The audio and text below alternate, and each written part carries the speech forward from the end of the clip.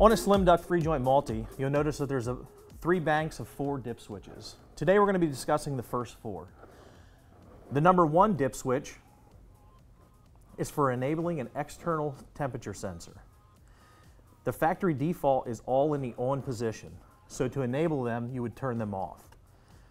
The number 2 dip switch is for central control, so if you were tying this into an upper level management system such as a BACnet gateway, Longworks, DMS, or even our Wi-Fi.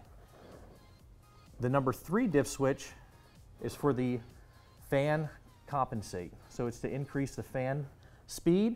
You can do that by simply pressing that dip switch down or changing the product options. Today we're going to be talking about the number 4 dip switch.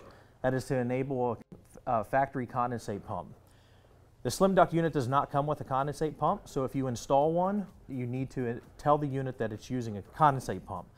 To do this, the power must be turned off.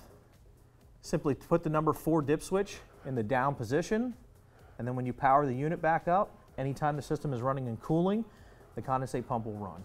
So after enabling the condensate pump, you just want to make sure that you have the power for the condensate pump plugged in. It'll be the yellow plug with 2 wires.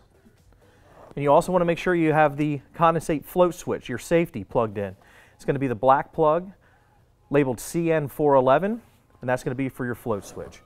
Then you're safe to power the system back up. For service manuals and other documentation, please visit our website at samsunghvac.com or use our Samsung HVAC mobile app to download any technical documentation. Thank you.